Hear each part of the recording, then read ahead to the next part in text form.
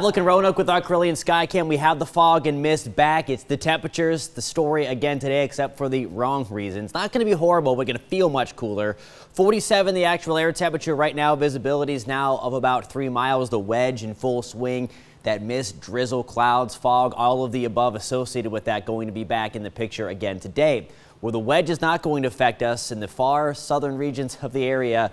Good morning in Pulaski. We are still going to have a mild afternoon. Temperatures getting started in the mid-50s.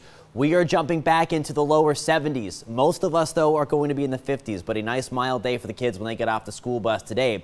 Records still in jeopardy for a few locations, only in the New River Valley. Again, the forecast today, 56 in Roanoke.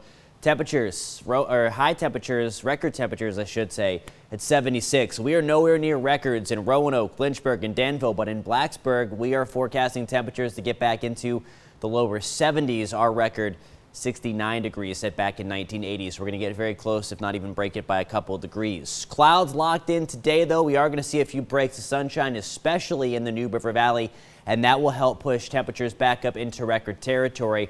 Otherwise, again, look at the divide in temperatures. 50s for most of us along and east of the Blue Ridge as we just dodge those patchy areas of mist and drizzle. Tonight, patchy fog is with us. Overnight lows getting back into the 40s and 50s. Tomorrow, we all warm back into the 70s with a few showers with us. Upper 60s, low 70s on Sunday with a better opportunity for a little bit of light rain. Rain continues on Monday. Temperatures a little bit cooler. Still staying back in the 60s, though, Tuesday, Wednesday, and Thursday, guys. We are seasonally messed up. We don't know what season it is right now. No, we're going to have some big issues. Saw some trees trying to flower yesterday. And just getting back to normal is going to do very, very bad things to those trees and anything that's trying to bloom out there. Yeah, definitely. So they help the allergies, though.